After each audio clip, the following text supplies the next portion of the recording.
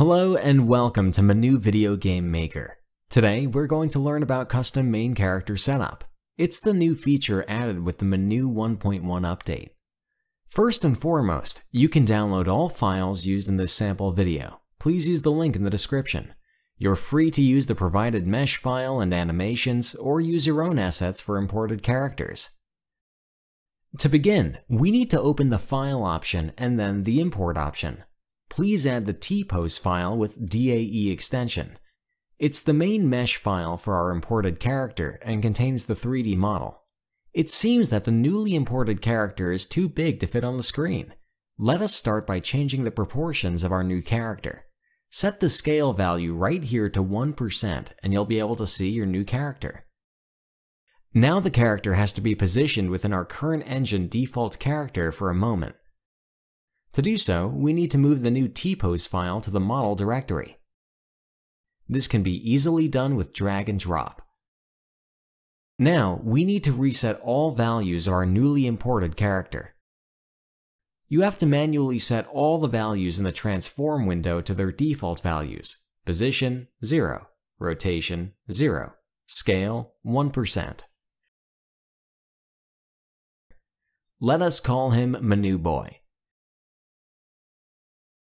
Our character can definitely use some textures to look better. Let's start by opening the world root directory inside the T-pose directory. Our next step is to find the file m_manub and change the shader. This file is basically our MANU Boy model.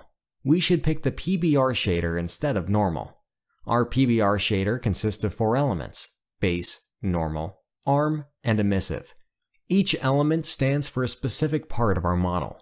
For this tutorial, we'll need to work with the first 3 options. Each one is responsible for partial texturing.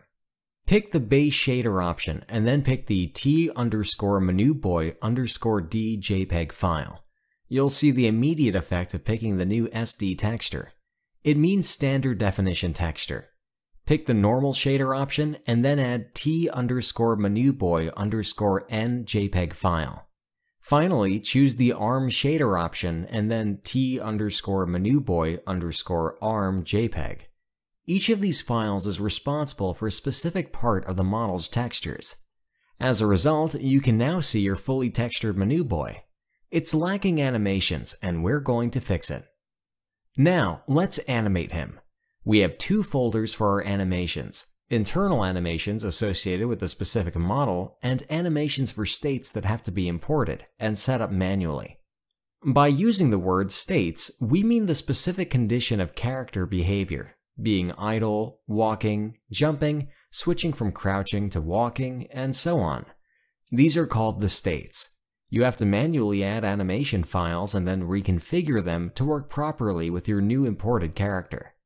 This could be difficult to achieve on your own, but our tutorial will guide you. Let's start by switching to animation mode. We have to add our first animation to the T-pose of MANU Boy. It's easy. We just have to use the Import Animation button and pick the desired DAE file. This is how we add animations to the folder of our imported character. Make sure to add all your newly imported animations to the T-pose directory. You have to manually add each animation. In the interest of time, we would like to show you the process of adding just the basic animations. They're responsible for idle state, running, and jumping. Please note that we provided a large variety of animation files, and you may need to import all of them for the correct actions and movement of MANU Boy character. If you want to import any other animation besides these 3, we will show you how. You can preview each imported animation. To do so, you need to click on the play icon. This option can be useful to know what kind of animation you're dealing with. Now we need to open another folder, Animation for States. First of all, we need to delete the animation track in idle state as it belongs to the animation of the engine default character.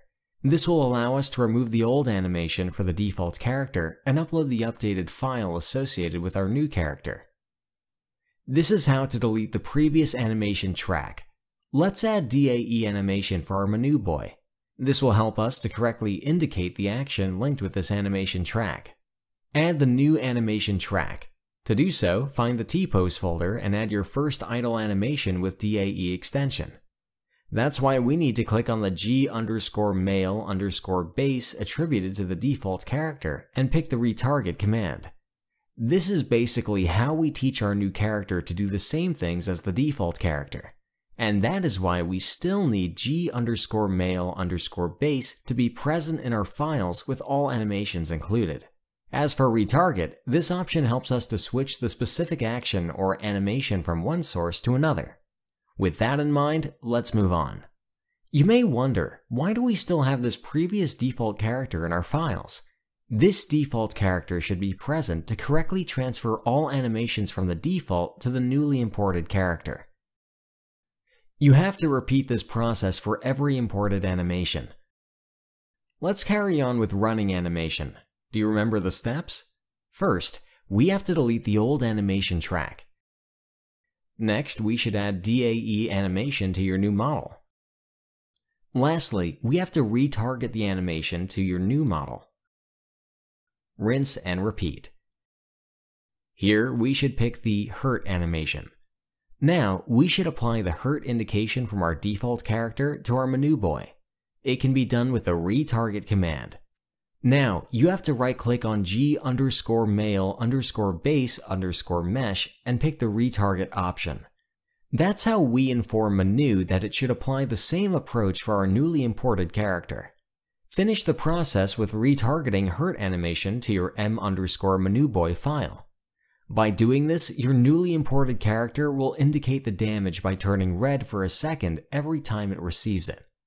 The old character model has done its job and we don't need it anymore. We can easily delete it with the appropriate command.